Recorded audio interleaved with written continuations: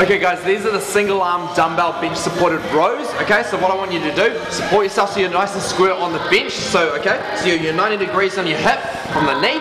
Okay, you're 90 degrees from your chest to your arm. Okay, and what you're doing, staying nice and square, we're dropping slightly while retracting the scapula the entire time, so shoulder blades pull back, dropping the shoulder slightly, coming up and squeeze back, retract, and control. Coming down, control, coming up, squeeze, retract, okay? Always coming up to a square position when you're at the top of the movement, and then controlling down and letting the shoulder drop a tiny bit while keeping the shoulders back and the chest up the entire time, okay? That, guys, is a single arm dumbbell row on a bench.